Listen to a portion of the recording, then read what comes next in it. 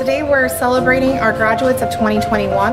The students have worked very hard, harder than any other student in any other year past, and they still persevered and met their dreams, their goal of receiving a high school diploma. So we're really proud of every one of them today. I'm excited and proud of myself. I felt accomplished.